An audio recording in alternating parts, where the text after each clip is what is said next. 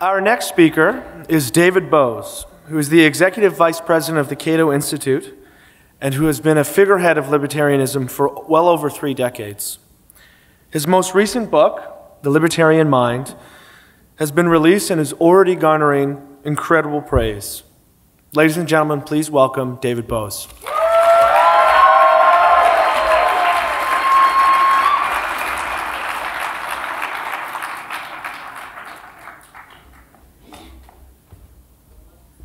Thank you, everybody. What a great time to be a libertarian.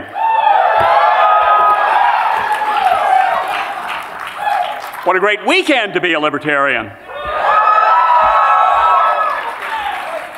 It's great to be here with everybody. I'm so glad to see so many people here. I want to talk to you a little about what a great time it is to be a libertarian and also what it means to be a libertarian. And I think we can start out by saying, over the past few years, I think you can argue that in 2008, the American public rejected the extreme social conservatism and the endless wars of the Republican Party. In 2010 and 2014, Americans rejected the big spending, big government agenda of the Democrats. And what that means, I think, is that Americans are searching for a new public philosophy. And I have one to suggest to them. Libertarianism answers both of those problems. As libertarians active on policy issues, we have our work cut out for us right now. We are facing unsustainable entitlements that are going to be a particular problem for your generation. We are trying to extricate ourselves from endless wars. The president's response to all this is to say, I've got a pen and no constitution, so I can do anything I want to. So it's an exciting time to be a libertarian. And one of the things that many of you may be too young to appreciate is how different this is. Everybody's talking about libertarianism. This was not true when I was young. This was not even true halfway through my years at the Cato Institute. And now, suddenly, I pick up the newspaper and I'm reading about the libertarian wing in Congress and the libertarian faction of the Republican Party and the rising libertarianism in America on a range of issues. And that's new. We haven't had that before, so it's an opportunity, it's a challenge to do it right. A lot of this started, of course, with Ron Paul's 2008 campaign.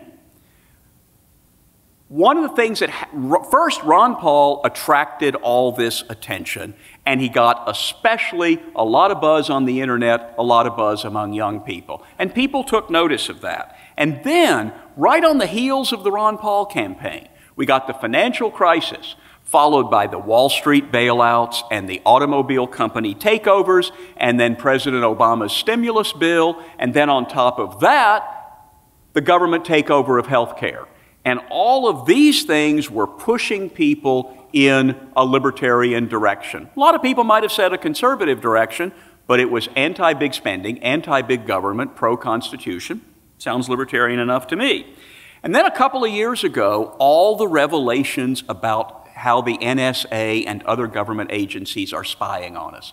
And one after another, for weeks, we were learning things, and of course, we all know where we learned them from. One by one after another, we're learning about what the NSA and the government are doing to us. And people didn't know this, and it turns out Congress didn't know it either. They haven't done anything about it, but they had not bothered to ask. And that was something that pushed people in a libertarian direction.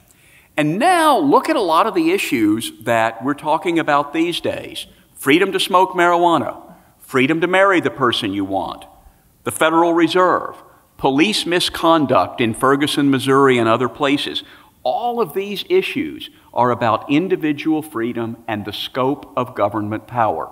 And that's got journalists talking about how there's, if not a libertarian moment, at least a libertarian conversation going on. No wonder the Gallup poll is finding record numbers of people saying the federal government has too much power and the federal government is trying to do too many things that should be left to businesses and individuals. And students are an important part of that growing libertarian sentiment. I get asked a lot by journalists, is the libertarian movement growing in America? One of the things I always say to them is, 7 years ago, and for many years before that, there was no national libertarian student organization. Now there are 2. That's like an infinite increase. Politico wrote recently, you could argue that the rapid growth of these libertarian groups has been the real story of campus politics in the Obama era. And of course, it's not just in this country. When I was a young libertarian, I could never have imagined libertarian conferences in Sofia and Nigeria and Ukraine. That's amazing. And congratulations to the African Libertarian Student Organization and Anna from Belgrade. Amazing. And I know it's not easy in places like that. I know that Students for Liberty have been arrested in Gambia and Venezuela, beaten by police in Ethiopia. So whether it's overseas or here, I am so proud of what you have done. So congratulations. Give yourself a round of applause.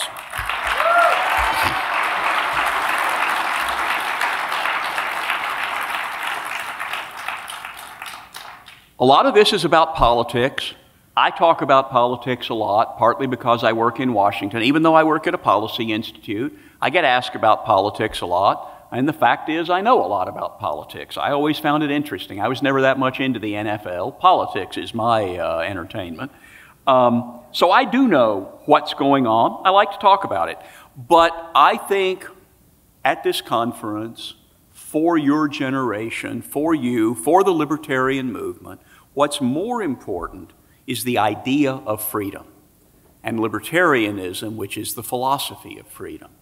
More than politics, it's important to know what we believe is right, know what it is we are fighting for. We may disagree about the tactics of how we get there. Republican Party, Libertarian Party, no party at all, reading or voting, all of those kinds of things. But we want to know what it is we're trying to achieve. So I always like to talk at these conferences about what it is we stand for. And one of the descriptions I like came from Adam Smith, the great book, The Wealth of Nations, the simple system of natural liberty. That's really all we're talking about, the simple system of natural liberty. Liberty is what happens when you let people alone. If you leave people alone to make their own decisions, liberty and civil society and economic growth flourish. In practical terms, of course, libertarians favor smaller government, less spending, lower taxes, free trade, civil liberties, personal freedom, and a less interventionist approach to defense and foreign affairs. We celebrate civil society, free association, and the social progress that they generate, and we seek strict limits on the size, scope, and power of government in order to maximize freedom. Now, a lot of times when I talk politics, when I talk to journalists or political consultants, we use terms like fiscally conservative and socially liberal. That's simple enough for people in Washington to understand. But really, of course, you ever think about the phrase fiscally conservative and socially liberal? It sort of implies libertarians are inconsistent. But in fact, we're the consistent ones. We favor economic freedom and personal freedom. It's the conservatives who are inconsistent, favoring freedom in some areas and not in others, and the liberals who are inconsistent, favoring freedom in some areas and not others.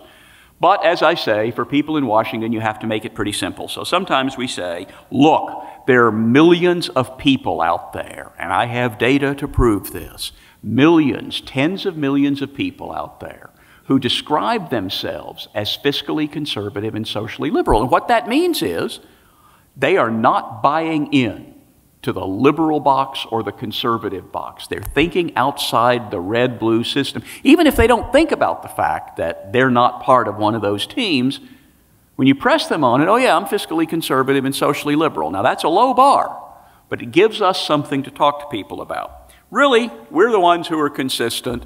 As for me, when I'm asked, what is it you stand for? I hold this truth to be self-evident. It's wrong to initiate force against innocent people.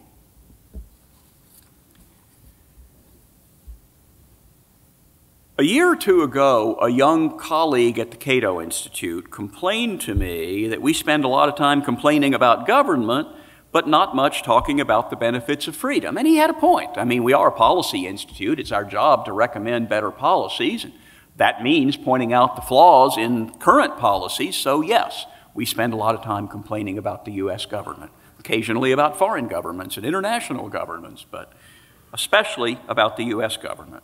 So I tried to start writing a little bit about the benefits of freedom. Why is freedom so great? Freedom is important because each one of us is the owner of our own life. Who else would be? Who else could be? Each of us owns our own life. And that means that we have the right and the responsibility to make the important decisions about our own lives. That's what freedom means, a chance to pursue happiness, to flourish in your own way, to take chances, possibly to fail. And it's wrong to use force to make other people live the way we think they should. It's okay to persuade, it's okay to make offers, but we should not use force to impose our way of living on others. One of the reasons for that, of course, is that we might be wrong. Humility is a very important part of the libertarian approach. Lillian Harman, a 19th century libertarian, late 19th century, said, why would I want to make laws about how to live reflecting the way I think people should live when, as I hope, in a decade or two, I may be wiser and have a better understanding and think I was wrong? We want the scope to make choices and to change our minds and to learn from what other people are doing. One aspect of freedom, of libertarianism, is summed up in the wonderful Gadsden flag, "Don't tread on me." That inspired our founders. It was what they wanted to say to the British government. Keep your laws off me. Don't tread on me. But Students for Liberty came up with a better t-shirt. Don't tread on anyone.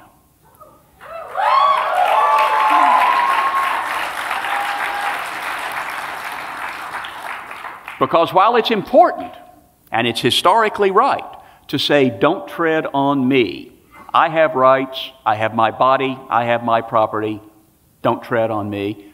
It's also important to remember, it's not just about me, it's not just atomistic individualism, it's about respecting others as we respect ourselves. So what we really mean is don't tread on anyone.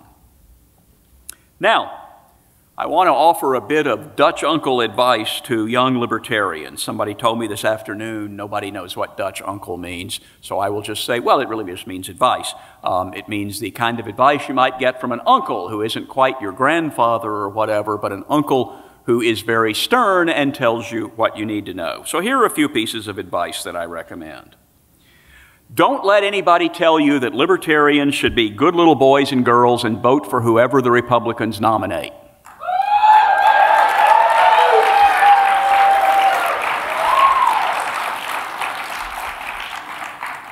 Celebrate the freedom to flourish more than the freedom to discriminate.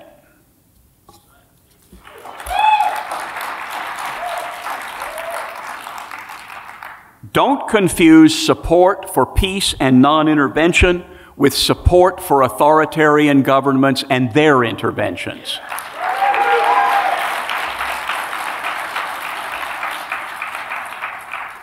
Question authority, but don't embrace political and scientific ideas just because most experts reject them.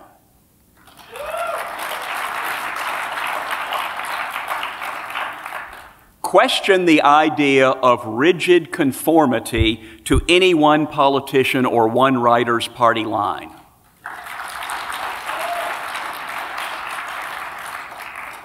Commit yourself not just to liberty, but to truth, honesty, integrity, and decency.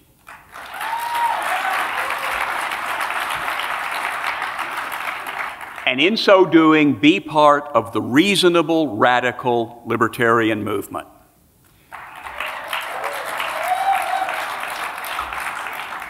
At the Cato Institute, we try especially to be part of the reasonable radical libertarian movement. We're in Washington. We're trying to talk to politicians and journalists. We're trying to talk to the television networks and so on.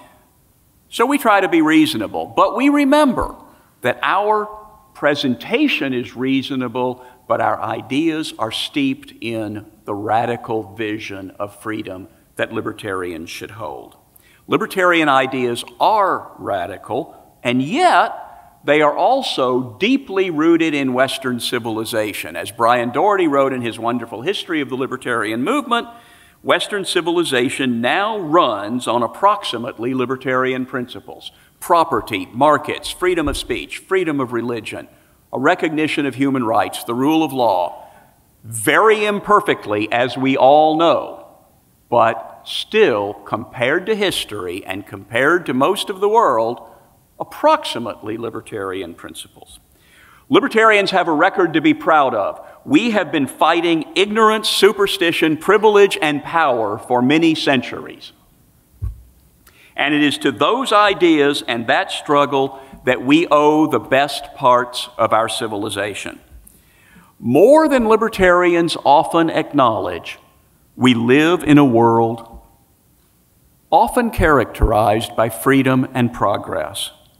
We have extended the promises of the Declaration of Independence, life, liberty, and the pursuit of happiness to people to whom they had long been denied. Around the world, more people in more countries than ever before in history enjoy religious freedom, personal freedom, democratic governance, the freedom to own and trade property, equal rights, civility, respect, a higher standard of living, and a longer life expectancy.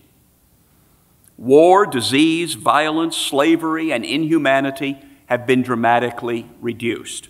And libertarian people and libertarian ideas, not always by that name, have led the effort that have led us to that point. We should be very proud of what we've done to take humanity from where it was to the point it is now. We get our ideas from books and philosophy, but also we care about the people whose lives are affected by government that exceeds its proper bounds. And we also remember that the difficulties we face here in America in getting our message out are nothing like those our friends in other countries face. People I think of like Yang Zili, who spent 8 years in a Chinese jail for reading Hayek and writing about the rule of law. Karim Amir, 4 years in an Egyptian jail for blogging about the oppression of women and Christians.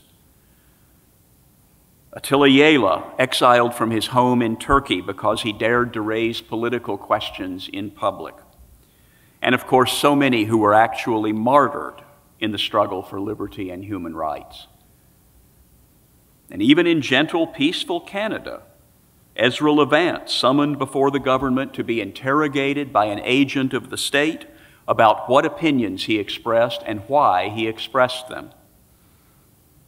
But we don't worry just about those who suffer for exercising their right to free speech. We speak for all those who suffer under the burdens of government. And there I think of people like Shelley Parker, who had to go all the way to the Supreme Court to win the right to own a gun to protect herself in a dangerous D.C. neighborhood. Suzette Kelo, the government took her home and gave it to a big drug company. Katherine Johnston, a 92-year-old woman killed by police officers who burst into her house in the middle of the night because they had the wrong address for a fictional drug dealer. And all the elderly folks trying to get by on Social Security because for 40 years they weren't allowed to invest their retirement savings in real wealth. They remind us of what the founders told us, that eternal vigilance is the price of freedom. And in this day and age when, at least here in America, we don't intend to take up arms in defense of freedom, eternal vigilance is exercised by all the Americans who devote their time and money and effort to defending and expanding freedom. I was asked once by some skeptics what's the most important libertarian accomplishment in history? I thought for a moment and said, the abolition of slavery. Okay, they conceded, name another. Now, I thought the abolition of slavery was pretty good. I thought that if you had the abolition of slavery on your resume, you could go to meet your maker in pretty good shape. But they said,